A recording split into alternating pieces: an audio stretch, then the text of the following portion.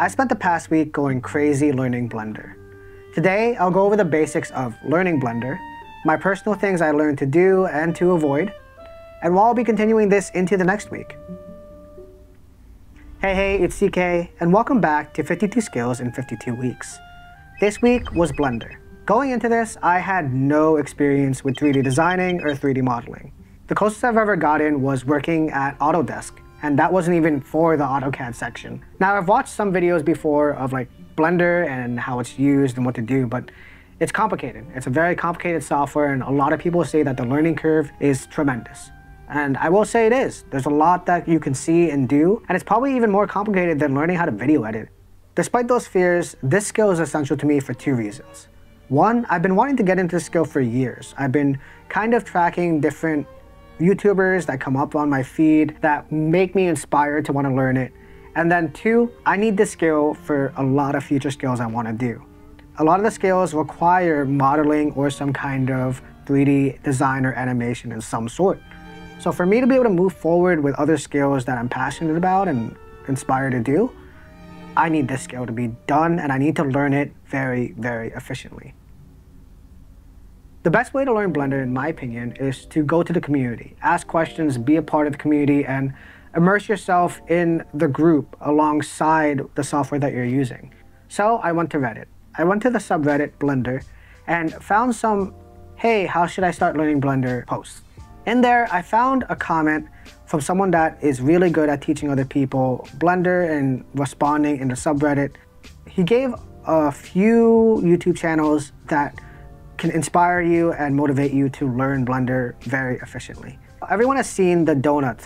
The donut is the quintessential of learning Blender and being able to understand all of Blender, apparently. I personally skipped that because I didn't feel like learning how to make a donut. I don't think I'll ever make a donut in the future. And that's because what I want to make in Blender is never gonna really touch that. So I found something out. I found a YouTuber named Grant Abbott.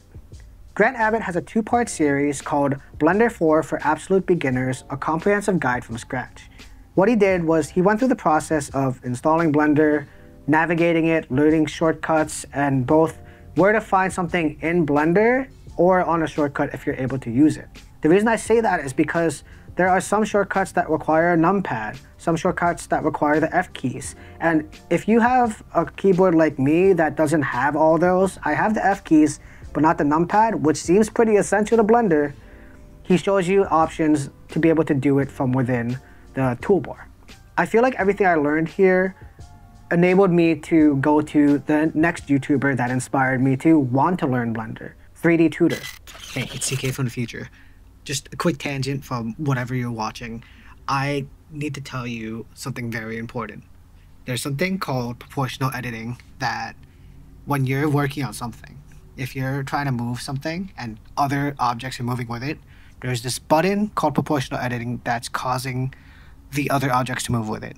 Let me just show you real quick. You can see that right here, I have this box. In this box, it's moving by itself.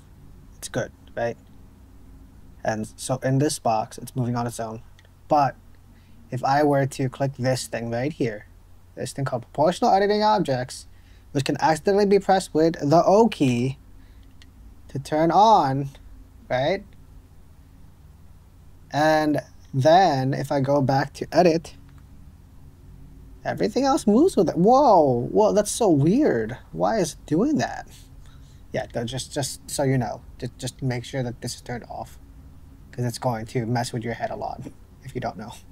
Yeah, so go ahead, go back. 3D Tutor taught me about making medieval fantasy landscapes and objects. He was a person that inspired me to really want to learn Blender, honestly, and get me to this point. Now, before I go into that, I want to preface that the basics are essential. The basics are really what you need to do to be able to be efficient in any skill that we are learning. So if you learn a basic, you will be able to master those basics, and you will be further along anyone else inside of a skill. With Blender especially, with all the options there are to learn and different paths to go down, learning the basics, understanding everything of how it works is essential to be able to move forward and make your own things in the future. Now, back to 3D Tutor, what I've been learning from him is how to create environments, mainly in the medieval section, because his name is 3D Tutor. I love the name 3D Tutor because I personally love tutors. English tutors, I talked about it in the sketching week last week, about wanting to learn architectural sketching so I can make those. Now here we are trying to make a 3D English tutor for ourselves. And aside from tutors, he does medieval things, and I decided to just buy his membership. A YouTube membership is around like $5, $10, $15. His was $10 to be able to get the courses, to be able to learn more things from him.